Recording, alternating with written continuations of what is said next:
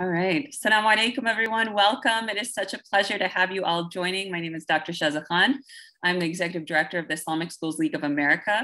We're here gathered to talk about reopening our Islamic schools safely, inshallah. I know that many of us have started Islamic school, schools have already reopened.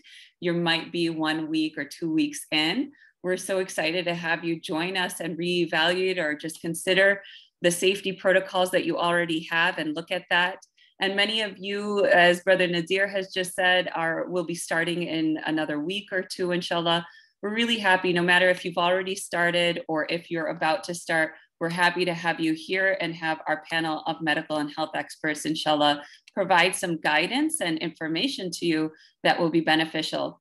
So just by some way of protocol, today's meeting is going to be a little different than our typical kind of casual back and forth. We unmute and all of that typically throughout our meetings. Today, what we'll do just to be able to get through in a timely fashion, we do have a hard stop at the top of the hour, inshallah. We're going to give each of our panelists about 5 to 10 minutes each to speak. If you have questions as they're speaking, we invite you to use the chat box and message to everyone or to me directly your questions. And we will then go through, I will be reading and moderating as we are going through today's meeting. And I will then share some of those questions with the panelists, inshallah, during our Q&A. We should have about 30 minutes, inshallah, for the question and answer. We will ask you to please ensure that your questions are related to medical and health related questions, not legal questions. For example, can I have all of my staff take a vaccine? This is not a legal panel, so that might be out of the purview and expertise of our panelists. However, any questions that you have related to health and medicine would absolutely be relevant. One of the things that ISLA has been doing throughout COVID-19, in addition to some of the other initiatives that you have been part of, alhamdulillah, we've done some online professional development, we've done Teach with Tech webinars, admin meetings. But one of the things that's been kind of behind the scenes is that we joined the National Muslim Coalition on COVID-19. Shafiq can correct me, I know that I butchered that. The National COVID-19 Muslim Coalition, which is, yeah, Shafiq, go ahead. Oh, you're muted. Sorry, it's the National Muslim COVID Task Force. Thank you. I really butchered that. It's okay. Thank you so much. So we've been part of that. We've been joining weekly, bi-weekly meetings with the task force, asking questions about reopening our schools safely and engaging in different work. We have some exciting news to share with you later on, inshallah, about that. But I don't want to take any more time from my panelists. One of the ways in which we got connected with these wonderful panelists is that the folks joining us today are also part of this task force, members of the task force, members of committees or organizations that are part of the task force as well. We want to introduce our first panelist, Dr. Noor Jihan Abdul Haq. Dr. Noor Jihan Abdul Haq is a pediatric specialist in Del City, Oklahoma. She has her own practice called Peace of Mind Pediatrics in Oklahoma City. She has over 13 years of experience in the medical field. She graduated from Morehouse School of Medicine Medical School in 2008 and is affiliated with medical facilities such as Integris Baptist Medical Center, I might be pronouncing that wrong, and Integris Health Edmond. Dr. Abdul Haq is also a member of the National Black Muslim COVID Coalition. I think that's where my mind was kind of going and mixing both of those things together. She has participated in several talks. I recently re-listened to the talk in which she was also joining Dr. Fauci as well a few months ago, and many others, radio and print appearances discussing COVID-19 and vaccines. And we welcome her to discuss the pediatric side of this pandemic and addressing what would be pertinent for Islamic school leaders and board members to understand. Thank you for having me.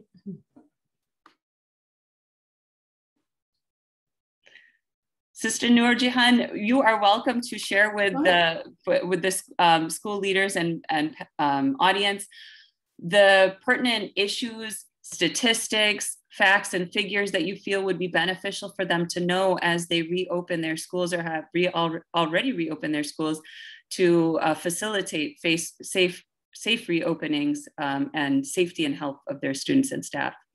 Yes. So it's very important that schools understand and remember that I know you all are educators, so you realize that education is super important to children, but what also is important is the social aspect. And so that's where it gets a little bit more difficult when we talk about, this virus, because yes, you all easily could educate them virtually. I know it wasn't easy at all, but, in terms of the idea or that concept, but we want our children to be able to remain in school. So we're seeing this huge surge of COVID-19 cases throughout the United States. Of course, the areas where there are lower vaccination rates, we are seeing higher surges. For those of you who are in, the South, your Mississippi's, your Alabama's, your Georgia, I'm in Oklahoma, our vaccination rates are okay, but we are seeing a higher surge than a lot of other states are, just because our governor banned the usage of masks in schools. And I know those in Texas and some of these other Florida, et cetera, you all may be, confused as to what you might be able to do.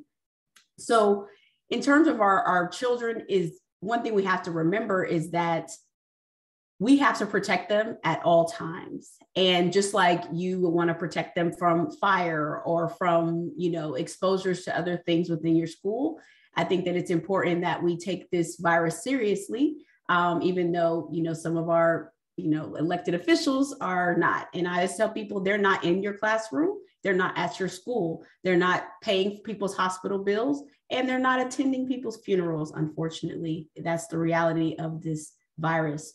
So it's important that, as an Islamic school, you can put in, strongly encouraging masks, but actually saying we're going to wear masks. This is what we're going to do. We're going to make sure our teachers, we're going to make sure our staff are wearing them. When we see a child who doesn't have it on, we're going to encourage them to put it on. So yes, we know the statistics. Children are being infected more. And so that's been scaring everyone. But the reality is, because this Delta variant is actually more contagious. So it's more similar to chickenpox. And I know a lot of you guys probably remember when, everybody was getting chickenpox at the same time and people were having chickenpox parties. And so the Alpha variant, which we had earlier, just, if you had one person, they might infect 2 people.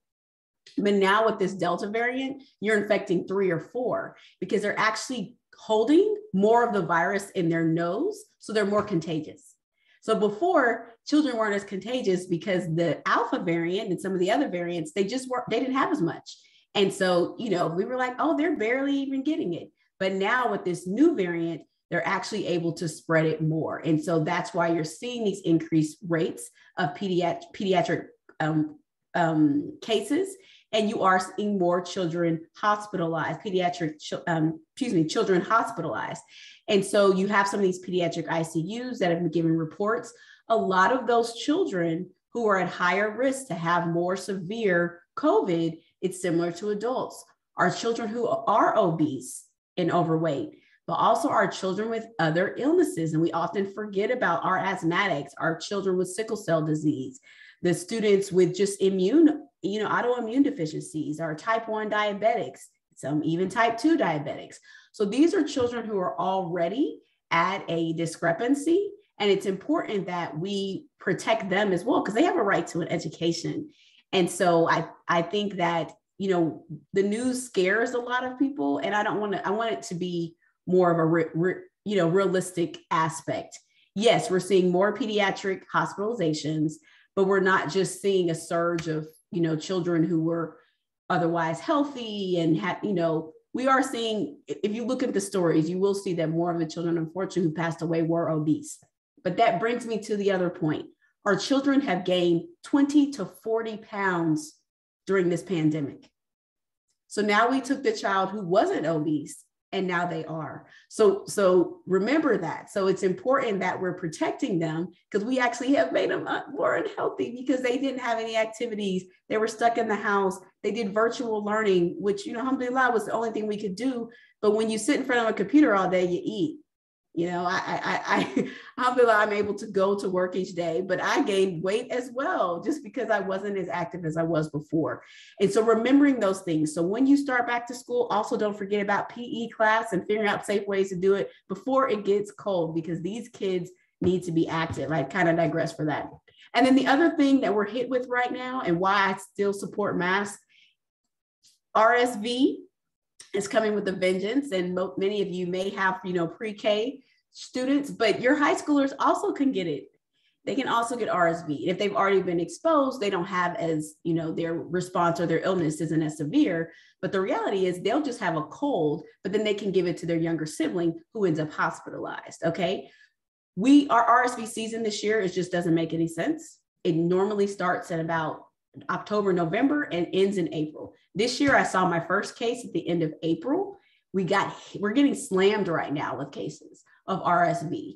Our hospitals and ICUs, you keep seeing that they're full. Yes, they're actually full with RSV, rhinovirus, and you have some kids with COVID as well. But you also have kids who have COVID and RSV. And if you're my patient, last week had COVID, RSV, and rhinovirus. SubhanAllah. Dr. Abdulhaq, can you take a minute to explain what RSV stands for and what that is? Yes, I apologize. Respiratory syncytial virus. It's a virus just kind of like the common cold, in terms of the symptoms. You get fever, runny nose, cough, congestion. But what happens in the younger children is it really impacts their small little airways that get stuck with all that mucus. And, because they produce tons and tons and tons and tons of mucus. And FYI, it's often clear. I know people always look for colored mucus. I'm like, I haven't seen a kid with RSV and colored mucus. It's always, it's always clear. And unfortunately, my son, when he was after one, he got hospitalized with RSV. And so I personally have been that parent in the hospital with a child with RSV. So I understand that. And so masks did help for us not to spread it. But then when we put our guard down, which I understand, we were tired of it, that's when we started to see that uptick. So some people are wondering, is it different strains or kind of what's going on with it? And then some just say, maybe we just suppressed it because we were washing our hands. We weren't letting our kids go around touching each other all the time. And now we're back to hugs, we're back to touching, we're back to handshakes and things like that, which changes it. But remember, with this respiratory syncytial virus or RSV, 2 million children a year usually test positive. That's for the ones we actually test. We often don't even test for it because if a sibling has it, we're like, we have it too, right? And so we often don't even test for it. But annually, usually about 58,000 children are hospitalized. So it's 58,000 children hospitalized normally with RSV. So when you're adding that, plus the rhinovirus, plus we are having adenovirus outbreaks, which is normal in our summer, which causes fever and sore throat as well. And we also have croup. So I'm seeing a lot of croup. So we're getting the barky coughs, the fever, the runny nose, clear. Again, they've been mostly clear, runny noses as well. So we're kind of like getting inundated with several viruses. And so that is why I am a very, very strong advocate for mask wearing, no matter your COVID status, because we just really need to protect children, period, because they haven't been exposed for a year and a half for many of them. And so getting back to back illnesses could be very detrimental for some of these children. So it's very important we pay attention to that. And just in terms of how you spread RSV, it's what we call droplet. So people often talk about with COVID, it's airborne, droplet. Which one is it? That was the early discussions. And we found out it kind of was both. With RSV, it's surfaces. So when you go to that grocery store and you don't wipe down the handle and then you let your kids sit there, yep, that's how they could have got RSV. I kid you not. That's so interesting, Dr. Abdulhaq, because, I had kind of laid off of that when I heard that COVID wasn't easily spread through surface contact. And I was like, oh, I don't need to do all that. Very interesting. Yeah, no, I've always wiped it because flu is the same way.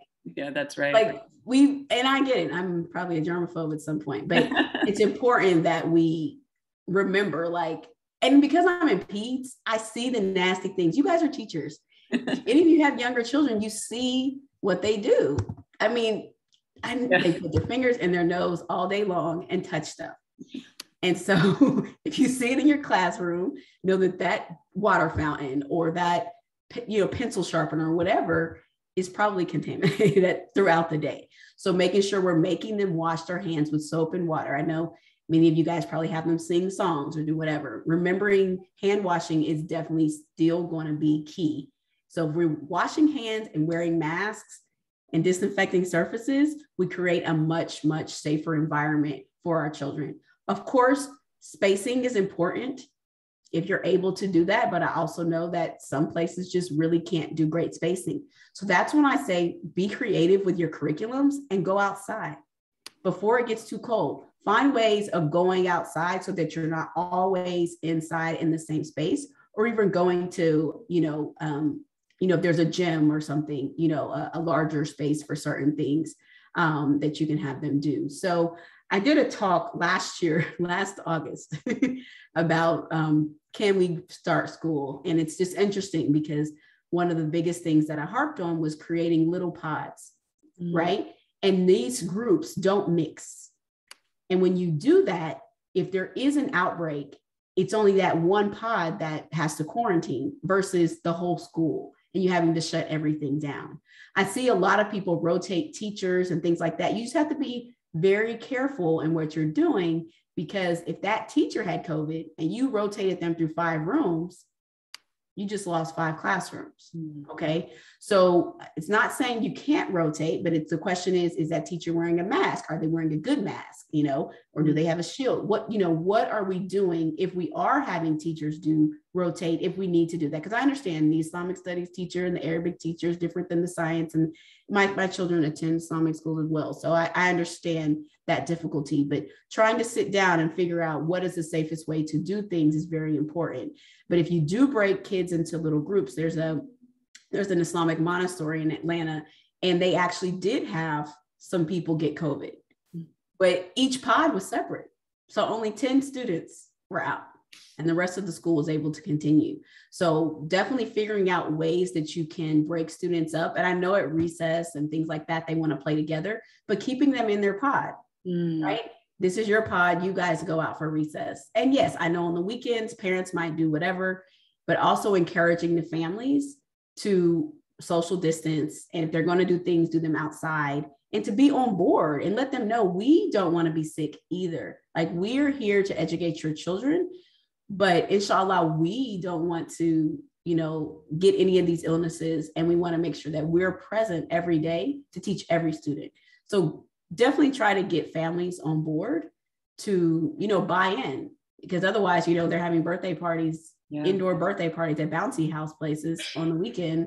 I mean, it was like, well, why did we just separate all of these kids? That's right. Thank you so much, Dr. Abdul Haq. In the interest of time, we'll switch over to Dr. Hyder, who is joining us as well. I do have some questions that are coming in, so I do want to make sure that we leave time. Dr. Abdul Haq has dropped a lot of gems for us right now on the mitigation practices that we can continue to engage in, inshallah. I do plan to watch this again and type up some notes for you all so that it can be gathered, or if someone else here is doing that, that'd be wonderful.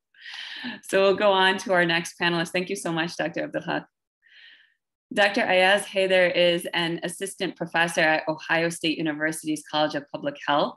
During the pandemic, he has worked with State of Ohio to help formulate a response to reopening Ohio after the stay-at-home order in May 2020, or maybe that's supposed to say March 2020. He'll correct me if I'm wrong. And he's provided local data for local decision-making, i.e. changes in learning mode, board-approved plans for safe reopening of schools to 21 school districts in Central Ohio, including Columbus City Schools. So we welcome Dr. Ayaz. Jazakumullah khairan for joining us, and I won't take any more time from you. Assalamu alaikum, everybody. Bismillahirrahmanirrahim. Assalatu wassalamu ala Rasulullah sallallahu alayhi wa alihi wa sallam. It is truly an honor to be able to serve my community in this manner. I never really thought I would be in a position to do something like this. My PhD coincidentally was on pandemics and health disparities. And then I moved far away from infectious diseases and worked on chronic disease research mainly. But this pandemic hit, and here we are. So I'm just going to add just a little bit because I really want to get to your questions and I don't want to take up more time. My work is primarily in collaboration with school districts and local public health departments, and coordinating that effort with the CDC guidance and the state health departments. So I think the only point that I would add to the excellent advice that Dr. Abdul Haq gave already is that when it comes to quarantine measures, when it comes to mitigation strategies, mask guidance, when it comes to noting absences and contact tracing within your school building, or if you are a principal with multiple school buildings, let's say you have a high school building and then you have an elementary or middle school building, please reach out to your local health department. Whichever health department has jurisdiction over your school district, identify who they are, go to their website. Often they will have algorithms laid out for you about what the guidance is that is being followed by all the other schools, private and public schools within your area. And so what that does is that it makes sure that you're following this evidence-based guidance from your district and from your local health department. And sometimes that guidance, like in some states, may not be evidence-based, right? Because they're actually going against what the CDC is recommending. And so in those cases, I would suggest that you follow the CDC guidance as much as possible. And if you are a school that has not typically engaged with your local health department, this is a great time to build that relationship with your health department. If you do not have robust student health facilities like a school nurse, this is a great way to build the case for, getting funding in the future to do something like that. I know here in Columbus, several children's hospitals have partnered with school buildings in order to provide that student health care. And so this really is an opportunity to collaborate very closely. And I look forward to questions that you have down the road. So I will stop there and look forward to your questions. Thank you so much. Feel free, guys, to go ahead and share your questions in the chat here. You can do it as a message to everyone or directly to me, and we'll be going through those. We're going to go to our next panelist. Brother Shafiq Ahmed has over 10 years of experience supporting healthcare data analytics, infectious disease surveillance, and managing large-scale projects as a subject matter expert. He's a senior management analyst supporting health and human services and has supported the Defense Health Agency, Navy medicine, and quantitative and qualitative health research. Brother Shafiq holds an MS in public health focusing on microbiology and emerging infectious diseases. Who knew? Go ahead, Brother Shafiq. Yes. So, assalamu alaikum wa rahmatullahi wa barakatuhu. So, it's a pleasure to speak to everyone. I want to start kind of from the perspective of, everyone who's going to be involved with reopening schools. So that includes, students, staff, and teachers. So I want to start with, the Prophet ﷺ, who, very much advocated the importance of staying healthy as a well-being for our physical health, as well as our spiritual and mental health as well. I think we've heard a lot of our scholars talk about the hadith in which the Prophet ﷺ was asked about a certain situation where there was an outbreak in a certain area, and he ﷺ provided recommendations for not traveling to that area, or if somebody was in that area, not to leave the town that was infected. So I want to keep that idea while I talk about staying healthy. And that's something that we want to encourage, teaching the students about how we can stay healthy, while we're at school, while we're outside of school. And that's through, some of the things that Dr. Abdul Haq referred to, as well as Dr. Hyder. So, the guidance that the CDC provides, as well as state and local jurisdictions that your school may fall into, are going to help lay some of that foundations of how do we keep ourselves safe? How do we, reopen our schools safely? So, things like having hand sanitizers, now that the price for hand sanitizers have come down dramatically because there's too much of it. So we can utilize that to our advantage, having more in classrooms, encouraging students to wipe down their desks before they move on to their next class. And again, the same idea with wearing masks and socially distancing. So I understand there's a challenge with saying, well, we're going to have 3 to 6 feet distancing in our classrooms where classrooms might have up to 20 to 30 students. It makes it very, very difficult.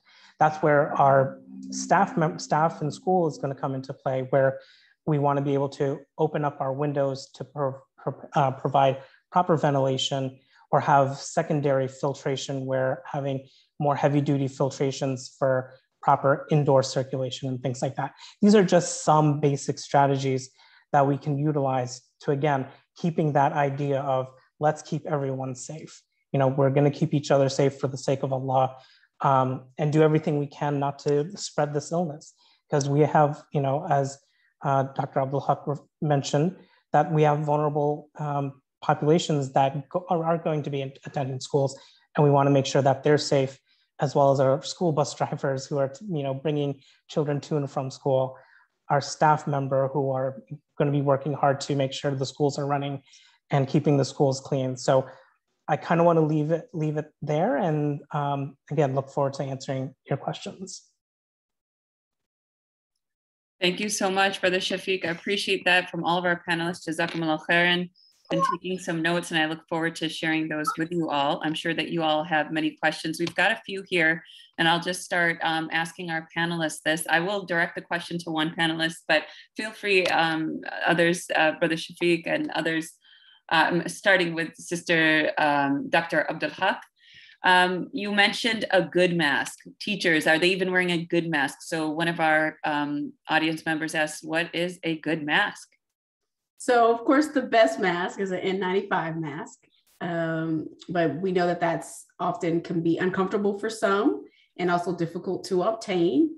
And so when I say a good mask, we want to use multi-layered mask, 2 to 3 layers, preferably 3 layers. They're now selling those. You want to have a good seal around the nose and this area of the mouth. A lot of times you see, like, I can see people's noses and I'm like, well, that means if someone's coughing, then, you're still at risk. So it's important that we have that good seal here. Lots of people make them, so you don't have to go out and spend a ton. I personally am a N95 person. So that's what I wear most days. And when it's not as tight on my face, I have a thing to pull it so that it comes tighter on my face. You can actually buy these fairly cheap now. The surgical masks are okay. I'm sure one of the other panelists probably can give us exact statistics on a surgical mask. But remember, if they're straight across here, they're not giving you, they're still a little bit coming out. But of course, we've been using those in surgery for, for a really long time and not necessarily spreading illness. So there are also clear masks, because I know for some of the teachers who have younger students, they do have some clear masks. There's some controversy now about one that I always recommended. It was the Leaf clear mask. It actually can turn into an N95 mask. But then there was some controversy about knockoffs and some other things. So if you do get it, you can look at that information. I just saw it like 2 days ago, so I'm not sure what that all is, but that's what I would recommend. Thank you so much, Dr. Abdul Haq. We have a really specific question here. I'm thinking maybe Dr. Hyder, you might be able to respond to this. This is about one of the school leader schools in their first grade classroom. They're moving back to small teams of 4 to 5 desks. So in education, we like to have those centers, especially in the younger grades. And so during the reopenings immediately after COVID-19, you saw back that kind of old school style with just the rows. And now they're moving back and they're putting their desks back into groups of 4 and 5 in a square because of the classroom size as well. They've removed their desk shields because of the difficulty of teaching and learning. Any guidance, thoughts, or recommendations on that? Oh, you're muted, brother. Sorry, what age group? First grade.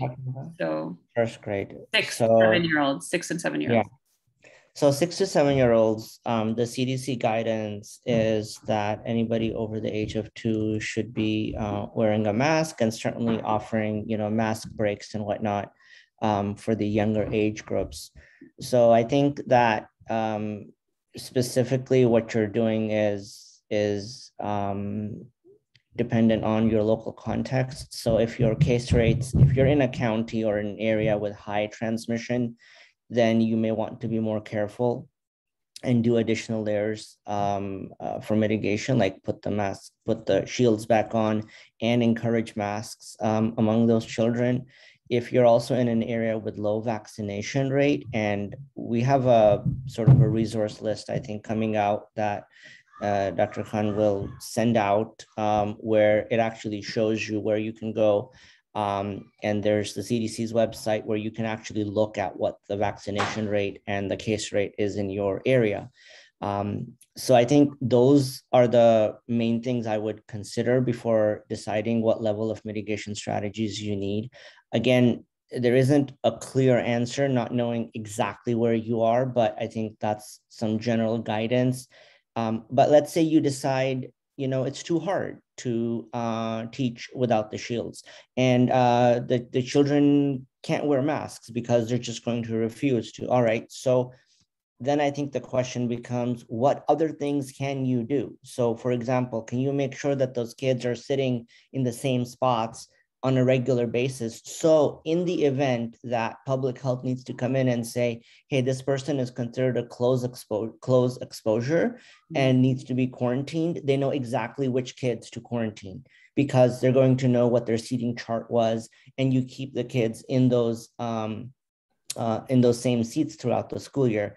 And definitely cohorting in such an scenario would also be helpful. So in other words, don't do nothing. Do something, right? Do something to keep the kids safe, because I think that is what we owe to our parents and our staff, and the teachers, and the community at large as well. And Dr. Hyder, I just want to comment on, the mask wearing. The kids are remarkably good on wearing their masks. And I find that if everybody's wearing it, then they will wear it. So that's just, but I like the different scenarios that you've presented so that there isn't the chance for just doing nothing. It's really good. Thank you. Yes, inshallah, alhamdulillah, our panelists have been also working on a resource list and document, and inshallah, we will disseminate that to you along with the recording in this week, inshallah. So that will include some of these resources. We have another question. I think, Dr. Hyder, can you just confirm, did what you say just address this?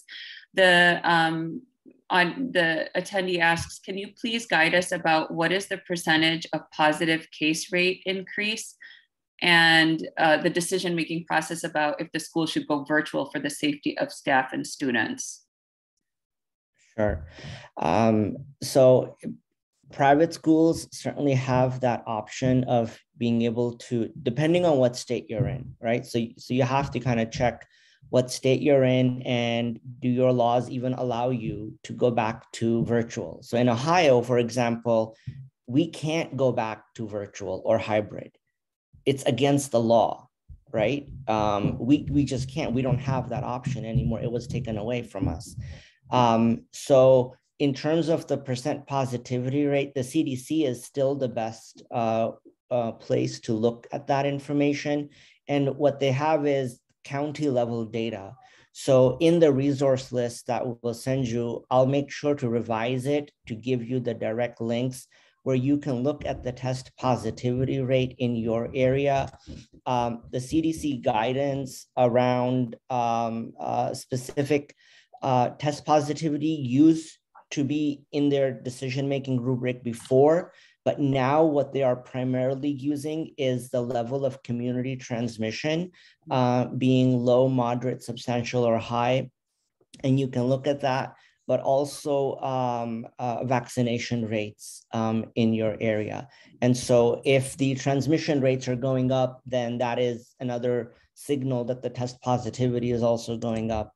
And another reason I mentioned that is testing is not the same across each of the states. So if all of you are from a specific state and the testing is great, that's great. But if this is across the US, and so you need to look at what data are the best and the most reliable according to your local health department. So again, refer back to your local health department.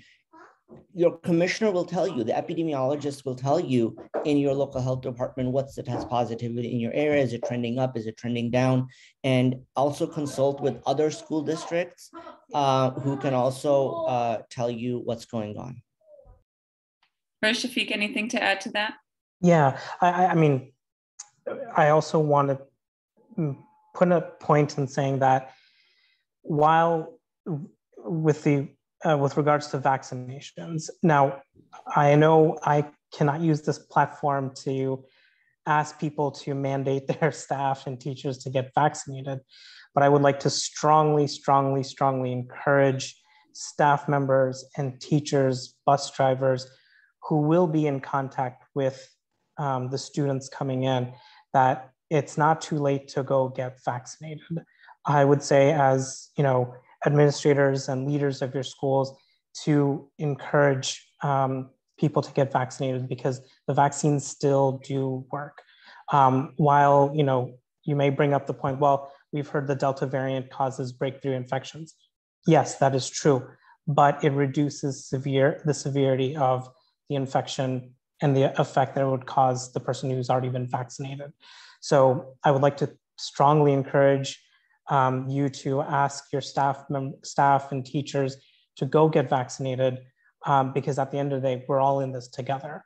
So that transmission can go from child to adult, adult to child, and we want to be able to break that chain of transmission as much as we possibly can.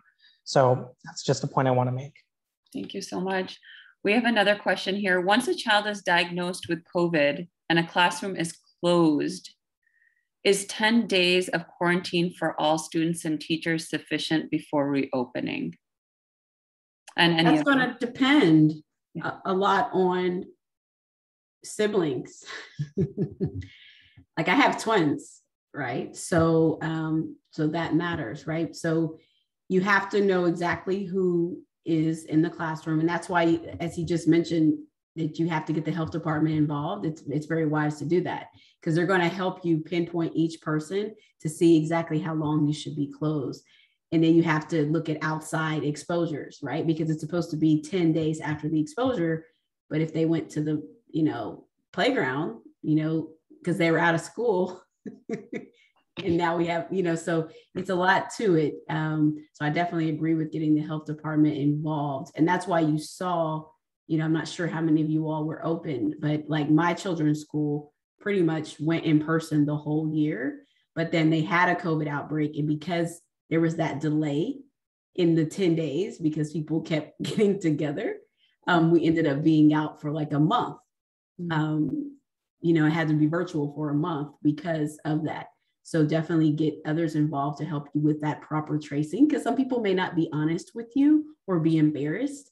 And when you involve the health department, they usually are more, I think they're more honest. I don't know, Dr. Hyder, are they more honest? They are, but as everybody knows, the mistrust of government is the mistrust of government, right? Mm-hmm. And so if you have a school where the population is, in your view, and you all know your school population is the best in the demographics, if you feel like that's an issue, then I think, again, being creative in working with the health departments to get them the information that they need, but also balancing that with the sensitivity that comes with the challenges that are in being an immigrant or a refugee person of color living in the US. So. Yeah, I'd like to add a small little point here. There was actually a study that the Kaiser Family Foundation put out. While there has been significant mistrust in government and things like that, there's been a high percentage in parents that have actually have a higher trust in their pediatrician that in getting information about the pandemic and COVID and whether to get vaccinated or strategies to take care of themselves. So I'm advocating for Dr. Abdul Haq here. So, if your parents are coming back with concerns, and they don't trust the CDC or the government, or they've coming up with this misinformation about the virus, direct them to your pediatrician. They see your kids, they know your kids, they also know your parents as well. So they're going to provide you with, unbiased as much as possible information that can be utilized. So I know Dr. Hyder said have good relationships with the county health department, but also if there are pediatricians that are local to your schools, and if you need to bring them in to have a talk with the parents, it just will build that confidence that the parents need to be able to send their children confidently to school. Thank you so much. We've got a question here kind of related to what was discussed, what has just been discussed about contact tracing and quarantining if there's a positive case. Well, what happens if the classes are not closed, or in other words, if the students are the migratory folks? So they're moving from classroom to classroom. You do see that often, especially with middle and high school students, that they are moving from class to class. Let's say one of them has a COVID positive case. So now what should the school be doing? Well, I can give you an idea of what schools here in Central Ohio are doing. So what they have is an algorithm that is provided by the local health department again, and it lays out the different scenarios. Now, the question is, did the school require masking? Right? If the school did not require masking, then does the school know the vaccination status of the individual? If the school does not know the vaccination status of the individual, then the algorithm says you need to be very, very careful and quarantine everybody. But if let me qualify that, everybody meaning who was considered a close contact, right? So which is 15 minutes or more in an indoor environment within a certain distance, right? So that's where the local health department knows those definitions and they'll follow those.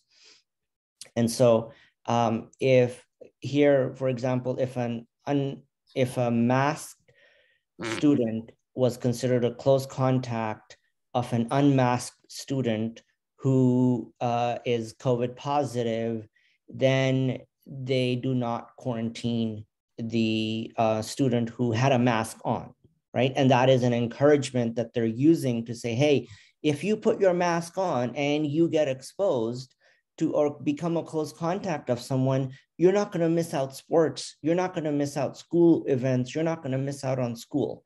So it's another way where superintendents are recommending students to be masked when the board has not passed a mandate for masking because of political pressure or for other considerations.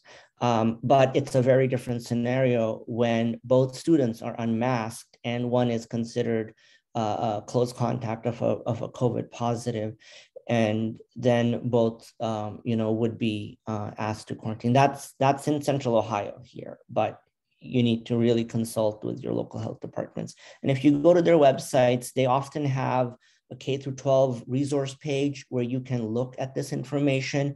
If you don't want to, for any reason, contact them in person, you can go to their websites. They'll have that information. They'll have those algorithms. And often they have weekly calls with the school nurses where superintendents can attend to ask these kinds of questions, get this kind of clarification. So if you're not part of the local school administration community, I would suggest that you try to reach out, because I've been on weekly calls with the 20 superintendents across Central Ohio with the local health departments, answering questions, doing the surveillance, and they all really benefit because there's best practices going on that can be helpful as well. Yeah.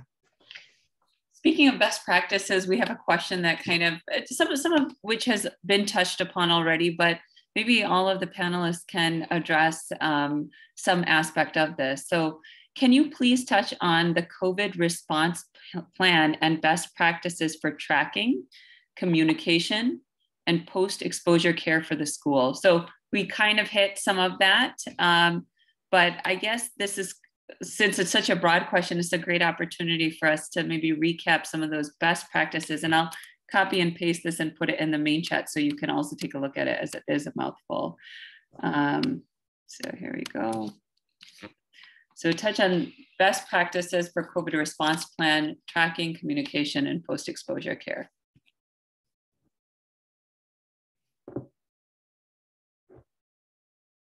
So for a COVID response plan, what has happened, what's worked definitely in the public school systems that I've mainly worked in, is they have a COVID coordinator. So there's one person who's designated to do everything from sending out quarantine letters, coordinating with local health departments, doing testing, doing quarantine, doing other mitigation strategies, make sure, communicating with the staff and the administrators and the board and the parents on everything. So they've been mandated by the state here in Ohio to have that. And that's the person who develops the COVID response plan for what happens when someone is exposed or someone is suspected of exposure and quarantine, and actually implementing that and making sure that they're implementing it according to what the plan says and continuously updating that plan. So if you want examples of that, I would really suggest you look at the CDC guidance, which is very comprehensive and provides examples of such plans that you can then modify to fit your own circumstances. And that, again, also has great information on tracking, communication with parents. There's a PDF that we're going to include in the resource guide that you'll get on how to communicate with parents about COVID-19 and vaccines for school administrators specifically, and also post-exposure care. So I think we had a lot of principals saying, wow, that's what I do. Like, I would love to have a separate person, but I think that this is very much on the shoulders of our Islamic school principals and leaders. Absolutely. Yeah, I would also say along with that, since schools are starting, it is possible that some families have been traveling within the US for vacation or maybe overseas to visit family or relatives. They might be flying back. We would strongly encourage the administrators to ask parents to make sure that they're, the parents themselves, if they've been vaccinated or if they're coming from a country where there's been a lot of virus spread and transmission, that they get tested before coming to school. Because again, it's that idea of we're keeping each other healthy. We want to make sure that we're trying to stop transmission as much as possible. And by utilizing this idea of let's stay healthy, how can we do that? Through testing, social distancing, things like that. So, and again, all the strategies that Dr. Hyder also mentioned in terms of once you've been able to identify that, yes, we do have an outbreak on our hands, or, we have, cases on our hands, what to do. This is going to sound, and you guys can take it however you want, because I'm not an educator in the classroom, but do your schools have video cameras? I'm curious. The reason why I ask this is because I know that, I see this all the time in the schools. They're like, well, I don't know who was sitting next to who and for when. And I'm always thinking to myself, like, I have these cameras in my office and I just go back and I look to see where people were, who came in when, who may have been exposed. And that's how I, can tell a family like, oh, you may have been exposed to COVID because I have these cameras. So it may be completely unethical, but I feel like daycares do it. So schools should be able to do it. So I apologize if that information is incorrect. But if you do have them, or if you have a way of kind of paying attention or kind of where children are sitting or where they are, that's going to help you a little bit with navigating, especially with these high schoolers and middle schoolers, if they're changing classrooms. Like, I don't know how the contact tracing is horrible. I'll be honest with that in my state for the high schoolers and middle schoolers. They don't know who you stood by in the hallways. They don't know, they can't remember which day it was and all of these different things. And then people are notified they've already been at school for 5-6 days. And you're like, all right, everybody just has COVID. So I think it's really important to, like I said, if you have that access, you're able to see hallways or things like that, or just simply making life a little bit easier on yourselves, in which you don't allow everyone in the hallway for 15 minutes standing next to each other, eliminating that contact tracing. Right. And I think that's where having, you know, the importance of having indoor ventilation, having, you know, you're going to be running, you know, having air circulation as much as possible. I mean, the hallways are not going to don't have windows, so the amount of ventilation there is going to be very limited. But that's where the HVAC system is going to come in handy. So I would recommend that, you know, if schools have the budget and resources to invest in getting some, you know, very high efficiency filtration systems.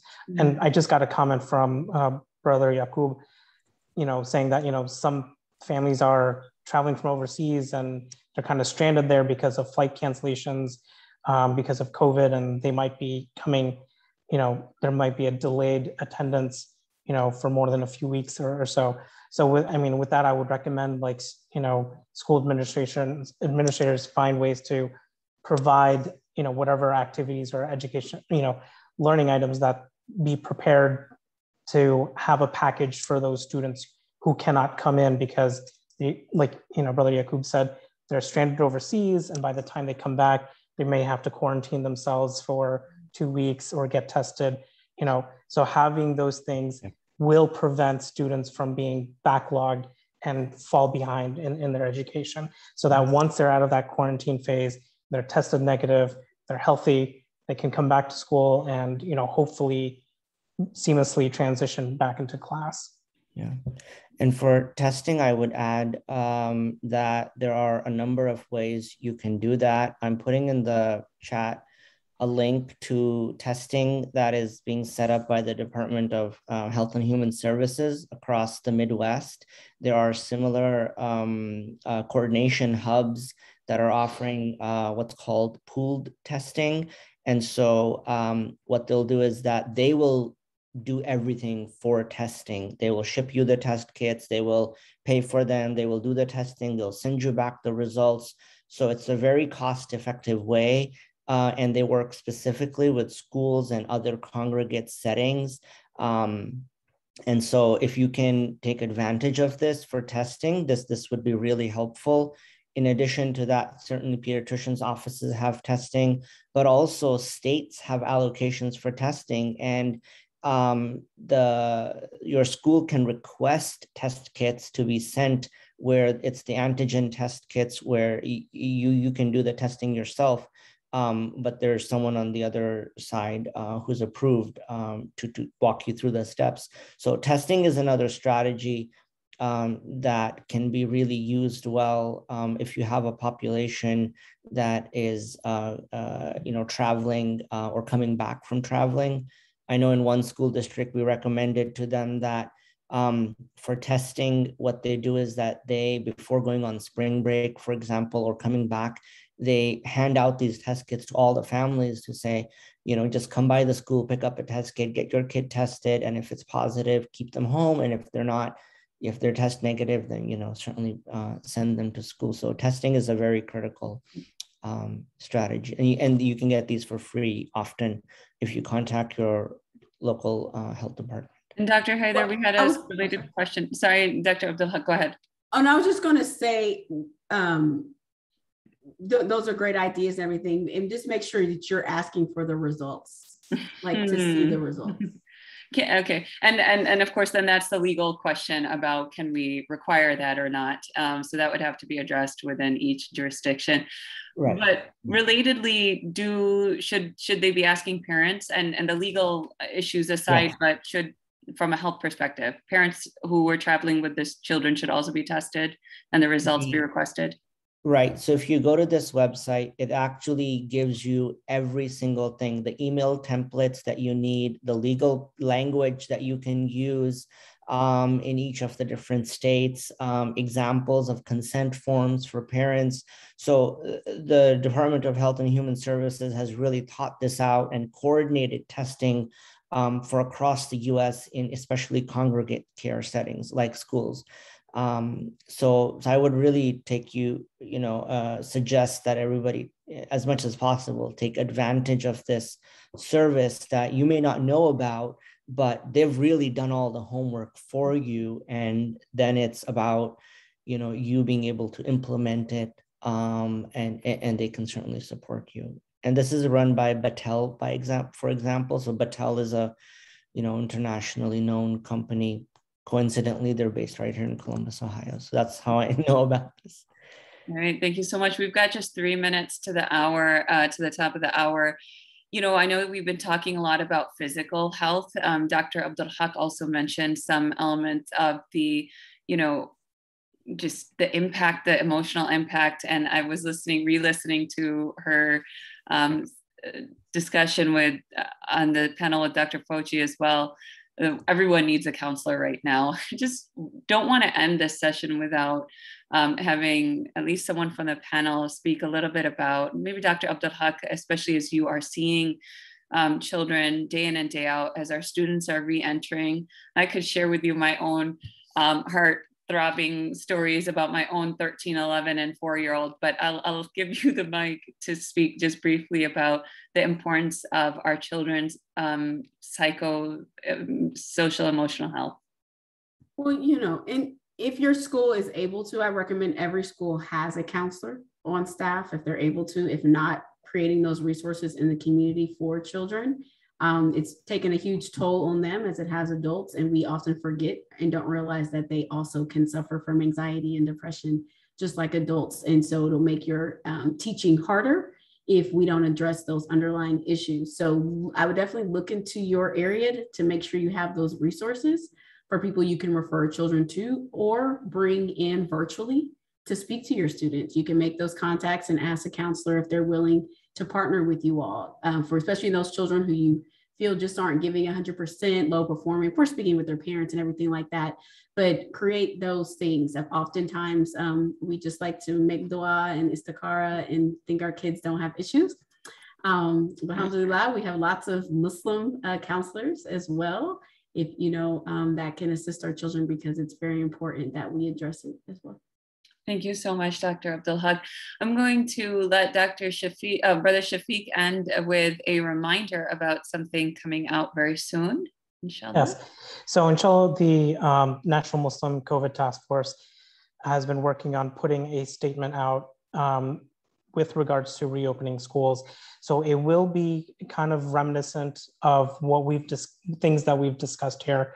It is not a comprehensive plan, but provides guidance as well as references that Dr. Hyder has mentioned as well. So it will be a very brief statement to kind of discuss opportunities and strategies towards reopening schools. So it will be brief, but it will allow for administrators to have references to go to see what sort of strategies are out there to help with the reopening process. So thank you. Right, Jazakumullah khairan. Thank you so much, Dr. Abdul Haq, Dr. Hyder, Brother Shafiq, for joining us, the Islamic Schools League of America, and all of our colleagues at Islamic schools around the nation. Thank you so much to our Islamic school leaders who've joined us.